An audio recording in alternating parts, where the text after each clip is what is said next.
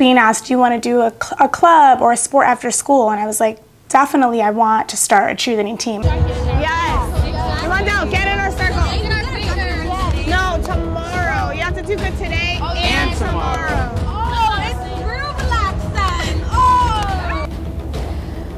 I believe that any parent that wants their child to grow, to mature, to know what it is to have a responsibility, to know that your grades must be kept up in order to be a part of this team, this is the team for your child. How is practicing fun? Practice is rough. That's it? Yes, it's rough. One of the major struggles that we have is space.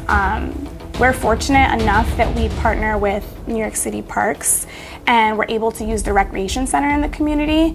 I get inspired not only by Melanie but by Stacy, who has been working to become a coach.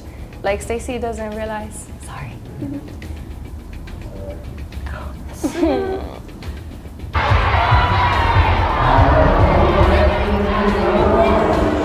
News here.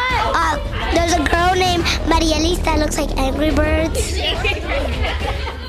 Melani's built me as like an athlete because when I first came into cheer, it was through her, and when I came into cheer, I used to be like chubby. Community aspect of like growing up in the organization and then wanting to also give back, and I think that is so important, and that's how our community will do better. When people become successful and they bring that back into their community, I think is such a valuable life lesson, and if we can do that within our organization, kids can also translate that in other things that they do and bring that back into their community.